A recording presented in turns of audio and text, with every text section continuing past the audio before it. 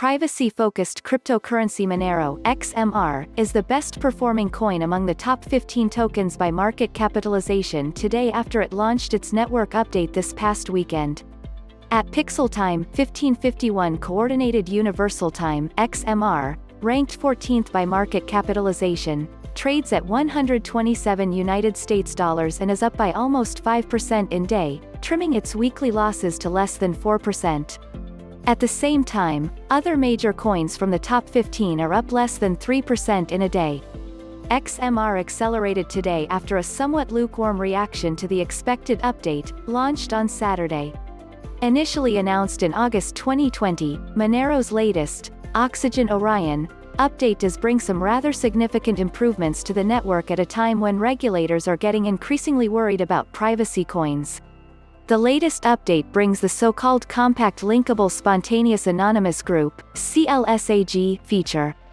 As per the Monero blog, the CLSAG update allows for smaller and lighter transactions as it reduces transaction size by around 25%, improving transaction times by 10% and bolstering privacy with Dandelion++, a feature which aims to protect user IP addresses, the hallmark of Monero. The latest Oxygen Orion release comes not too long after another speed and security-centric upgrade titled Nitrogen Nebula was launched, which is one of the many upgrades to go live in recent months.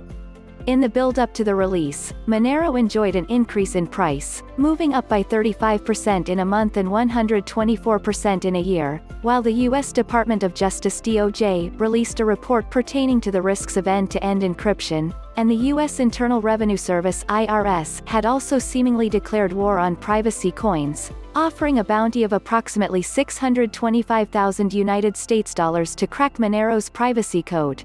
Learn more. U.S. regulator to clarify whether banks can hold Monero and other privacy coins. European police forces want tougher KYC measures for crypto industry. Monero up on major compliance news.